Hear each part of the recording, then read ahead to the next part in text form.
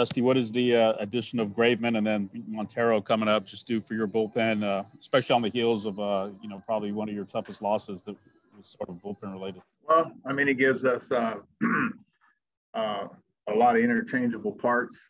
It gives us a couple guys that have both closed and pitched in high leverage situations at the end of the game, and gives us some more quality firepower and gas at the end of the, in the bullpen to go along with what we have now. So, we're happy about it.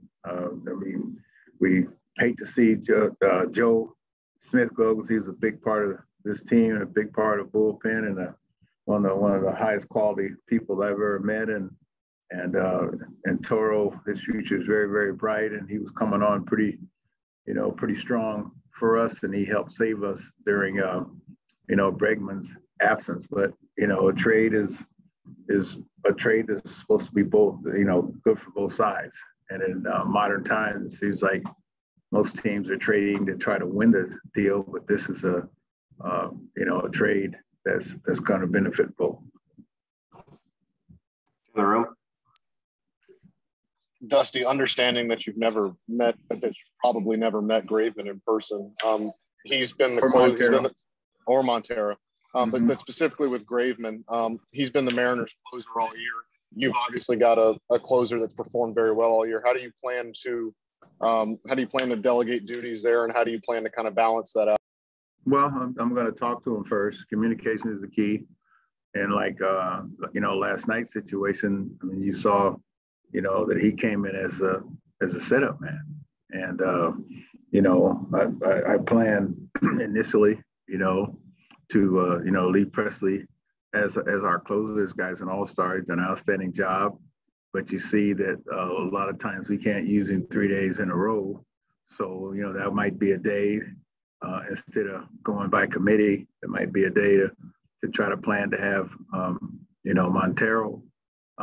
to have Graveman, and Montero's also closed games all at the same time. So we're just going to have to sit down and figure out the best way to use these guys, figure out, the resiliency of their arms and how they respond back to back or even back to back to back. And, it gives us some very valuable options.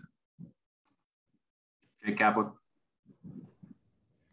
The fact that you're playing the Mariners right now is kind of a weird wrinkle to this trade. And clearly Toro knew for a while, since he was taking infield practice with them before it was even announced.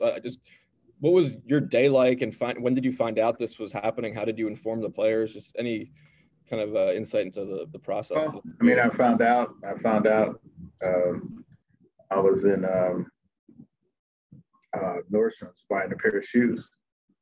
And, then James called me and said, this might, this in the process, might go down. And then probably 10 seconds after I hung up talking to James, it was a might at that point in time. And then Toro and Straw walked by me in Nordstrom's. And so, and then I passed a couple other players and, to inform not to say anything because it might not have happened. It might not have been completed. And then when I found out it was completed is when I got here, to the stadium.